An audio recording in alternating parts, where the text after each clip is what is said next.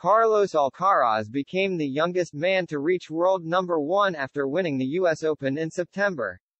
Carlos Alcaraz has become the most successful Spanish male tennis player behind Rafael Nadal as he overtook his own coach Juan Carlos Ferrero for most weeks at world number 1.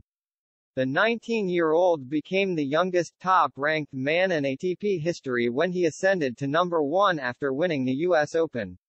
Alcaraz has enjoyed a wildly successful breakout season, starting the year down at number 32 in the world before becoming the only teenager ever to reach number 1 in September.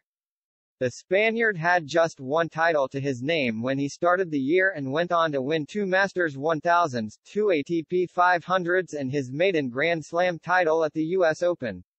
The 19-year-old has not been overtaken in the rankings since reaching the top spot and has now spent 9 weeks at world number 1. Putting him in second place for the most time at world number 1 for a Spanish man behind Nadal, who has clocked up a whopping 209 weeks. And Alcaraz overtook his own coach to become the second most successful Spaniard. Juan Carlos Ferrero spent a total of 8 weeks as the world number 1 during his career, also reaching the top thanks to a U.S. Open run. The 41-year-old became number 1 on September 8, 2003, having won the French Open that year before reaching the final in Flushing Meadows. Alcaraz has enjoyed a wildly successful breakout season, starting the year down at number 32 in the world before becoming the only teenager ever to reach number 1 in September. The Spaniard had just one title to his name when he started the year and went on to win 2 Masters 1000s, 2 ATP 500s and his maiden Grand Slam title at the U.S. Open. The 19-year-old has not been overtaken in the rankings since reaching the top spot and has now spent 9 weeks at world number 1.